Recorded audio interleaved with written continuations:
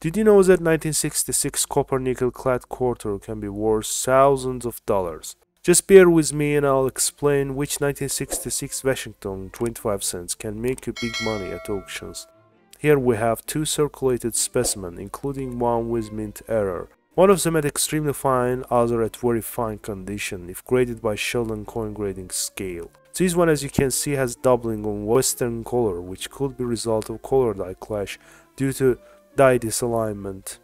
Coin is overall well struck except reverse side, where some upper letterings are weakly impressed, as well as feathers of eagle. The 1966 Washington quarter is very common, especially since over 800 million of them were struck. Examples in circulated grades can still be found in circulation. Even examples in about MS60-63 condition can also be found in circulation. In MS67 condition, it's scarce with less than 100 examples graded by PCGS. In MS67 plus condition, it's extremely scarce with less than a handful of examples known, and none being finer.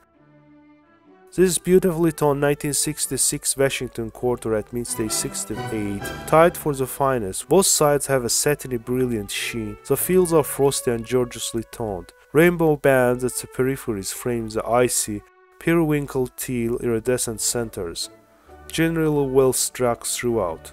Sold for $11,750 in 2019 at Legend Rare Coin auctions.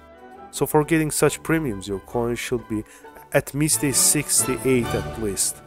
But there is also another popular variant among 1966 quarters that bring hundreds of dollars. This is 1966 Washington quarter, grade at extremely fine 45 grade by PCGS.